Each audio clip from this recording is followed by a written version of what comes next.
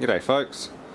As part of the ongoing inverter air conditioner saga that I'm routinely going through at the moment, we're going to have a look at this Fujitsu. This is one of the recent model units that I picked up maybe 4 months ago or so. It's just been sitting out in the graveyard waiting for recovery. Refrigerant recovery, that is. It's R410A. A little bit harder to get someone to do it because people are still doing R22 at the moment. But I've had them recovered. I had quite a few recovered actually. There's a massive pile of them out there. And I just thought we'd go through this one bit by bit because it's probably the latest, the newest unit I've got at the moment. Obviously blue lacquered coil, very clean. Most of that dirt and corrosion's just from sitting outside for a while here. Like this thing was spotless when I got it. It's a model AOT R24 LCL. Be able to see there anyway. Made in People's Republic of China. So it's not even a Malaysian or Taiwanese built one, it's a Chinese built Fujitsu. Obviously R410A refrigerant, rated at 7.4 kilowatts cooling and 8.5 heating. And one thing I should have mentioned in my heat pump video, why heat pumps don't like cold climates, is that the inverter sort of solves part of that problem, but it also rapes the compressor in the process by doing what it does. That's why they don't last very long. So it's not the best way to treat a compressor, but it does make a lot of heat at very, very low ambient temperatures. So that's probably the only advantage of an inverter, is that they do create good heat at low ambient temperatures, but in my opinion and the opinion of many people who work with them and use them, they are short-lived and problematic. So you'll never see me actually promoting inverter units to actually buy. I'd never recommend anyone buy them, but I'm going to pull this thing apart. I've already had some screws out, as you can see. This side cover has a bit of moisture proofing on there. There's a foam strip, but there's really no proper gasket. There's a little strip at the top. And you can already see there's the mains input snubber capacitors. So again, it has the potential for moisture to get up into the inverter board and cause problems, as well as small critters like spiders and other insects. I think I've still got a screw on the other side, but we'll pop that out and have a look. That's the inverter in there.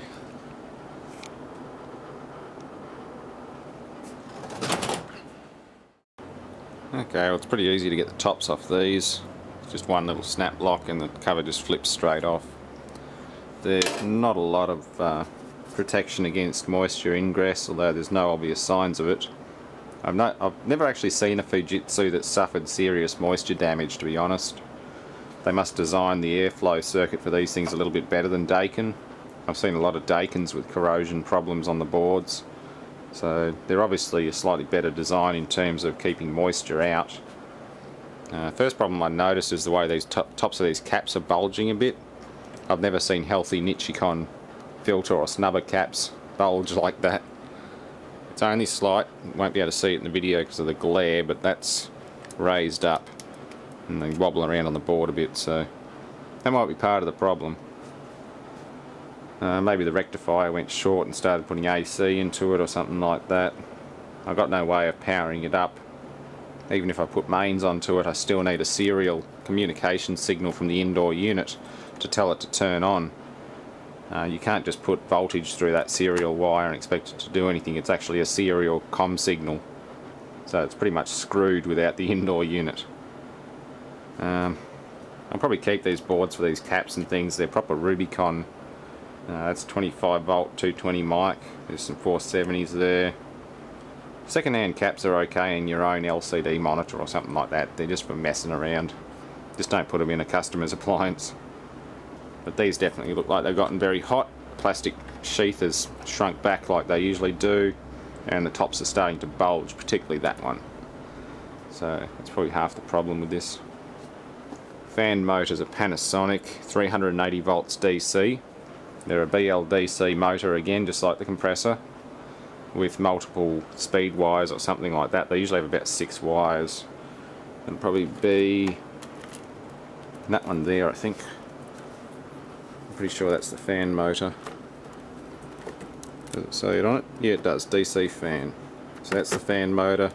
It requires 380 volts DC to operate properly, and it would be a BLDC 3-phase type motor, so you can forget about using them as a normal fan motor at home without a drive board like this.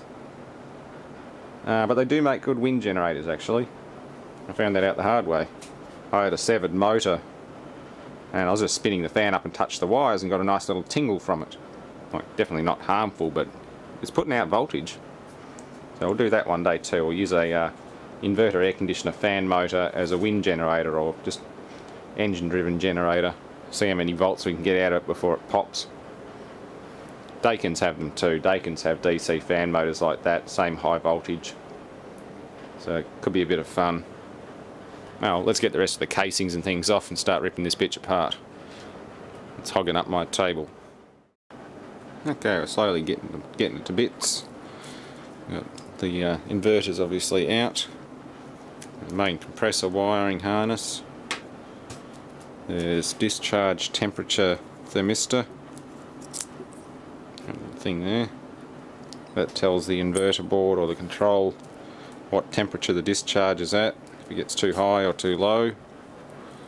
There's an outdoor air sensor on the, or thermistor on the back protector screen. And there should be one more that's down the bottom there. There's a coil temperature and de-icing sensor. That one there is also for the reversing valve, sorry, not reversing valve, the expansion valve, which is a stepping motor based needle valve. I've done a video on one of those before. Reversing valve, it's one of those cheap China ones like the rest of the unit. Very cheap and nasty, these valves, but they do work. I've got to peel the rest of this acoustic dampening material off and get to the compressor. It's so cold it's sweaty. Yeah, I'll try and get into that next. It's got two accumulators, steel muffler type things to trap liquid and let it evaporate before it gets back. That's full of desiccant or something, that's probably a dryer. That's hollow. That's coming out of the discharge, so it's just a discharge muffler. Going up into the RV and then out. That's a suction line there. And liquid out from the expansion valve, that one there. I've done tons of videos explaining the cycle and other bits and pieces, so we're just going to pull this apart. And the inverter, pretty straightforward. That's the mains 240 side. Well, AC input. Is there a rectifier on that? No. Rectifier is there. Okay, so it's a bridge rectifier there. That cable comes up from the board underneath. Those caps are part of DC side there. Yeah. There's not really a lot to them. It's just printed circuit crap. So that can live over there till I pull that board out for the spare caps, and the rest can go in the bin. And we'll play with these fan motors another day too. I think I'll just strip the motor off and chuck the rest out. We don't really need the fan blade. Although I should try a windmill one day. Wind power's horribly ineffective. I'm not a big fan of it. Hydro power would be nice though. Make a water wheel and stick it in a local stream or river. Get some free hydroelectricity going. As long as you don't dam it up, you'd probably be quite right to make a little 12 volt power generator using hydroelectricity. I'd like to see someone use a smart drive motor for that. That'd be pretty cool. A couple of smart drives mounted on the floor of the little miniature hydroelectric building. A couple of water wheels down the bottom spinning away. Even a couple of old fan blades would probably do it. You get water flowing past those blades, they'll spin. Cool. Let's keep going. Okay, that's the plumbing out of it. As it is, this sort of stuff doesn't go as clean copper. I don't know of any yards that would take it. I'm sure some yards might take it as dirty copper. But generally speaking, you've got to cut out all the clean stuff, get rid of all this tar or rubber tape. Anything steel like these accumulators, cut them off and throw them away. Cut the reversing valves and things out, and just keep the copper bits, which are generally downgraded a bit because they have brazed joins which aren't copper, or oil contamination. So refrigeration copper scrap is generally pretty low grade, but you get a varying degree of give and take at your local scrapyard. Some places don't mind, like they could hide something like that at the bottom of a clean copper bin and they might pay you full price, but generally it's worth it to actually just cut out anything that's not copper and grade it accordingly. It's all to do with grading. The higher the grade is, the better. So all your brass valves can go in a brass bin, reversing valves can go in a coast brass bin because they have steel in them. My scrapyard won't even take them if they still have the coils on them because there's too much non-brass content. It's all to do with percentages. Too much non-copper or non-brass content and they'll downgrade the hell out of it. If you want clean copper scrap, then you've got to just get that sort of material. No brazers, no brass, no tape and no paint. So I'll do a full video on how to properly scrap and recycle a condensing unit and a whole package air conditioner like a window unit. And that includes separating motors and things too, which are optional. Like fan motors I generally don't worry about. For a little thing like that at 60 cents a kilo, I would not worry about separating that as scrap. It'll just go in the steel, bulk steel pile. Compressors again are a different animal altogether. You've got to cut the tops and bottoms off and just pull the stators out. Otherwise they're worth shit. Hell, some yards won't even take them because they still contain oil. But that's another matter. I've already done tons of videos on how to scrap compressors and drain oil and pull stators out. So we'll pull this compressor off and we'll get rid of the rest of the coil. I want to do something with the compressor. That'll be another video though. We'll try and run this off a 3-phase VFD like a few people have asked me. And I have my expectations of it. I don't think it will work, but we can always find out. Oh, this compressor's made by Panasonic, by the way. I'll show that label once I get the coil out. The coil's a triple layer coil, by the way. There's an add-on layer out here, probably to make it a slightly larger model. And then there's the main 2-layer coil. You can see the outer layer is like an afterthought. It's only this long. It's just a auxiliary secondary layer. If it wasn't tied in so well, you can always pull it off and use it as a separate heat exchanger for oil cooling or something. Cut it down lengthways and put it on a vehicle. And that can still be done. You can cut these loops out and just reroute it yourself and make a long strip type oil cooler.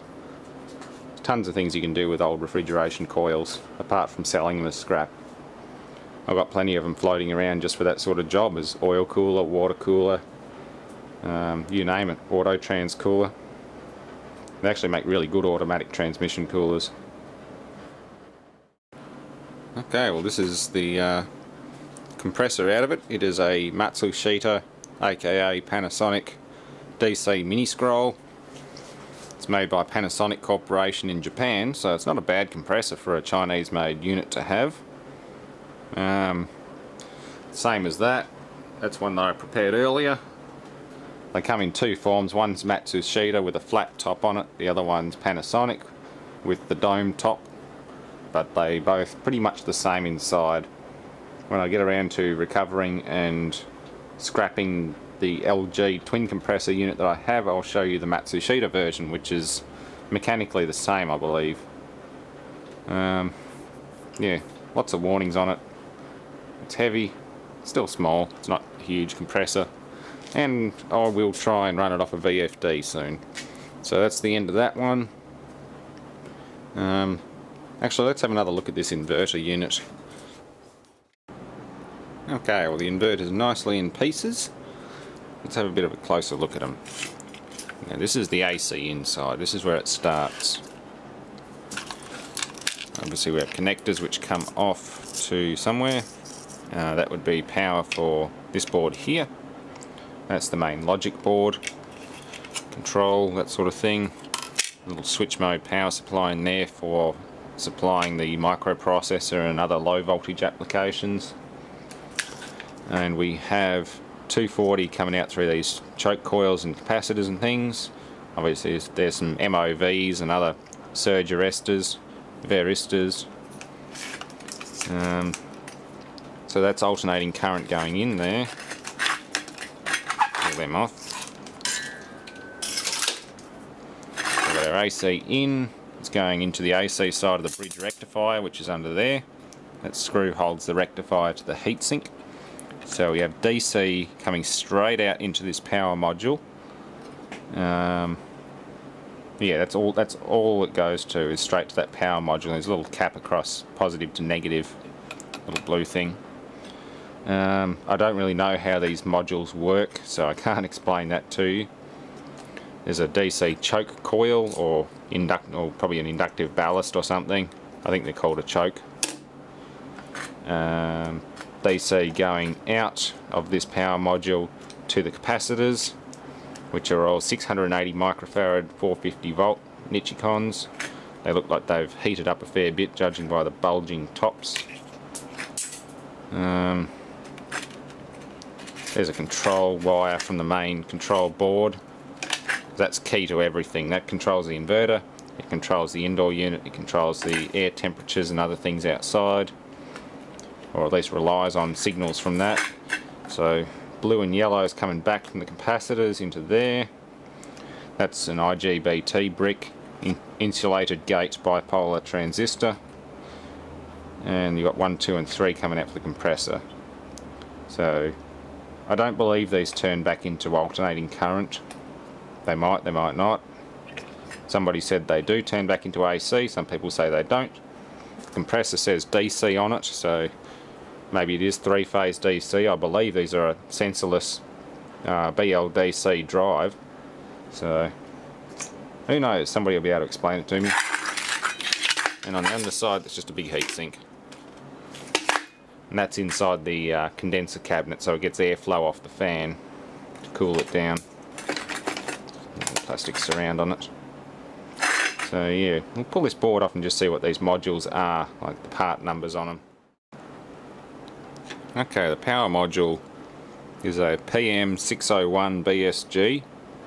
There's no brand name on it, so not too sure on who actually made it. On the ICs, can't even tell. Yeah, big 2-watt 12k resistor, sorry, 12 meg resistor. Bridge rectifier is just a standard 25 ampere. In this pack you can actually see it from the top. It's a PS21265-AP, and second set of digits is 97EKO. So that's for all you gadget geeks out there who like to look up serial numbers. I know a lot of people like to find out what these things are. I'm actually quite interested, so I'll probably run that number myself. Pretty sure it's an IGBT. You've got gate and what was the other one? Emitter leads on it, and yeah, outputs. Gate collector and emitter or something like that. So that can stay there. It's pretty much a clean aluminum heatsink now. Nice big one. Bloody long screws. All that screw just to hold the bloody plastic surround on it. They didn't want this thing coming apart. But yeah, that's all there is to it. And you know what we've got to do with these. We'll put them straight across 240 volts one day. Maybe next time I go to Brad's place. These caps are definitely bulging a little bit more than they should be, and they've gotten hot. So I'd say part of this stuff's obviously toast, maybe the rectifier's toast. I'll test it before I ever use it, but I'll probably desolder the rectifier and chuck the rest. So that's about all, folks. Little board there with a microprocessor, FGL Japan. Yeah, nothing too special. That's all for now, folks. This one's toast. Stay tuned for a video on trying to run that off a VFD along with some other DC motors. I've got a hell of a lot to do tomorrow, so I'm going to pull all these apart. Except for the water tower. I'm going to clean that up and use it. The rest of it's all scrap.